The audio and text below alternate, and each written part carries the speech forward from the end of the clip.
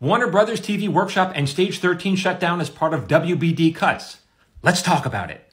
So I was actually a graduate of this program. It was called back then the Warner Brothers Writers Workshop. This was a couple of years ago. It's none of your damn business how many years ago, okay? Rude. Anyway, I was surprised to see they cut this, they cut it out.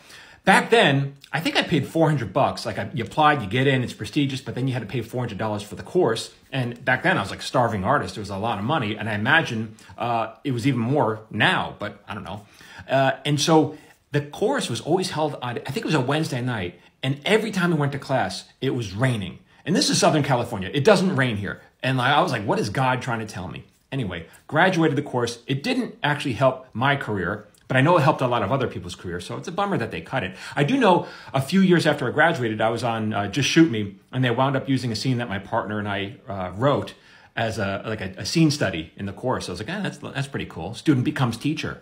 Anyway, I was like, why would they cut it? Because it wasn't expensive. I don't think they had a lot of overhead. They had like two, I think, full-time executives, so you had to pay their salary, but of course my fee must have covered some of that. And so I was like, well, why would they cut it? They could have just had a bake sale or a car wash. Why don't they have a car wash and raise some money?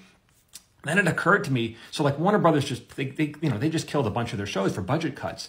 And so the program was actually a feeder system for you to staff like young writers on their shows. And back then when I did it, they had a ton of shows. And I imagine they killed the program, this is my guess, because they're like, well, why do we have a farm system when we don't have any shows to put people on?